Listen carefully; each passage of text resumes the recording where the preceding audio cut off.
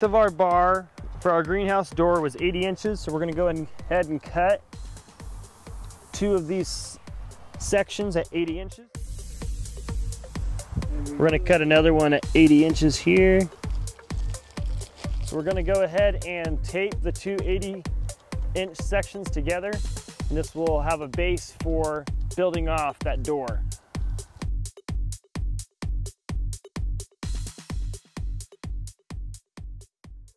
All right, so we're cutting one of these in half. This is basically going to create 142 after we trim it up on this bottom side here. So we're going to put half of this piece on that side, the other half on this side, and tape those together.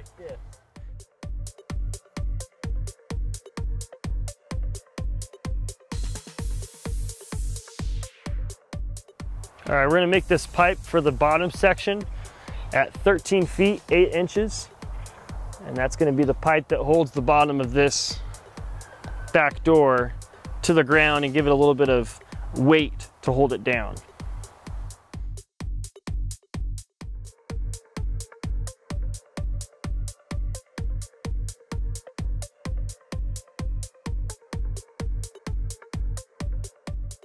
Okay, now what we're doing here is we're taking the wrinkles out of the plastic at the very top of the greenhouse. This is just going to allow it to be a more smooth transition into that indoor and the greenhouse itself.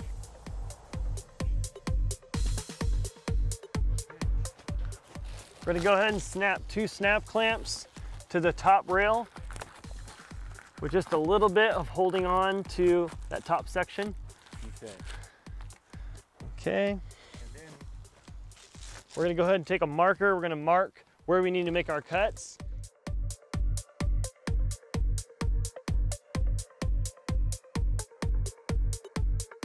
Building the cradle system for this back door section. If you come over here, we have slip tees we had put on when we built the greenhouse. The slip tees are right there. Then we had a 2.5-inch section of PVC pipe. Then we had a 90-degree L on both sides.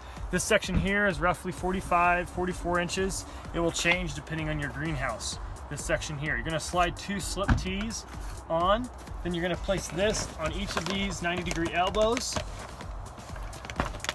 And then after it's attached here, we're gonna show you the cradle system that your roll-up door will lay on. All right, we have 2 1.5-foot sections here going into your slip tees. We're not gonna glue them just in case we wanna change this later. So we're using self-tapping screws. All right, then you're gonna place an L, a 90-degree L right there. This section here, roughly 3 to 4 inches. It just matters on your material. We're going a little larger since this is a large material that we're rolling up. From there, you're gonna have your 45-degree angle. Come right there, fully seated. You're gonna come out with another roughly 3.5-inch section. Kind of line it up like that, fully seat it, end off with a cap. We're gonna do the same thing on the other side. There we go. All right, these are done, but what we will do before we're finished here is we're going to make sure these are held off here with snap clamps, fully seated to the side, so they can't move back and forth. Then next, we're gonna be placing screws or glue in all of these portions. Let's see how it works. Don't miss our new series coming out, taking these 2 greenhouses and comparing the temperatures in varying weather conditions to analyze the advantages of a double-walled greenhouse.